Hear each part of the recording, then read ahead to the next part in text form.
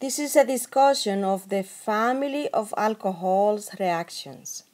The first reaction is the oxidation of a carbon-oxygen single bond to form a carbon-oxygen double bond, that is, a carbonyl compound product. The second reaction is the dehydration, which means the removal of a OH hydroxyl group from the alcohol and a hydrogen from the neighboring carbon. Another reaction is the addition of aldehydes to an alcohol. In this case, the product will be called a hemaceto, that if the reaction continues with an excess of the alcohol will produce an acetol. This reaction will be discussed in one of the coming chapters. Another reaction is the substitution of the hydroxyl group from a carboxylic acid by a OR group from an alcohol to produce an ester. Before we look at the different reactions for the family of alcohol, it's important to have clear understanding of the different types of alcohols. A primary alcohol is one that the OH hydroxyl group is bonded to a carbon that is bonded to two hydrogens. It could be one carbon or it could be many other carbons, but it's important that the carbon that bears the OH is bonded to one carbon. If it is a secondary carbon, the carbon that bears the OH is bonded to two carbons. If it is a tertiary alcohol, the carbon that bears the OH is bonded to three carbons. I have three examples of the three different kinds of alcohols.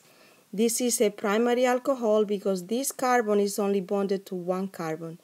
It doesn't matter that I can have two other carbons or I can have 7 carbons. This is still a primary alcohol. This is a secondary alcohol because the carbon that is bonded to the hydroxyl group is bonded to 2 carbons. This is a tertiary alcohol because the carbon that is bonded to the hydroxyl group, this carbon is bonded to 3 carbons. 1, 2, 3 carbons. Before we look at the reaction of oxidation of alcohols, it's important to remember what oxidation means. An oxidation can be a removal of hydrogens. It can also be an addition of oxygens, or it could be a removal of electrons. In our first case, we have a primary alcohol. This is primary because we see 2 hydrogens here. When a primary alcohol is oxidized, it can produce an intermediate that is called an aldehyde. This aldehyde can continue oxidizing to produce a carboxylic acid. We can isolate an aldehyde if the oxidant that is used is a mild oxidant. If the oxidant is a very strong oxidant, the product will be directly the production of a carboxylic acid. When the oxidation is taking place on a secondary alcohol, we can remove one hydrogen that is attached to this carbon and also this hydrogen with the oxidant to produce water, but the carbon-oxygen single bond is becoming a carbon-oxygen double bond, producing a ketone.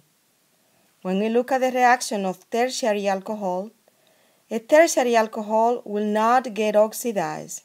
2 reasons. The first one is that we do not have hydrogens to remove, and the second reason is that if we oxidize this carbon, making a double bond, our product carbon will have 5 bonds, and that is not possible. This is a second example of oxidation of a primary alcohol. Primary because we have 2 hydrogens. We have hydrogens to remove. If the oxidant is a mild, we get a aldehyde. This aldehyde can continue with the oxidation to produce a carboxylic acid. Then we see here this is a secondary alcohol that can produce a ketone. We still have hydrogens to remove, and this is a tertiary alcohol, and there will be no reaction.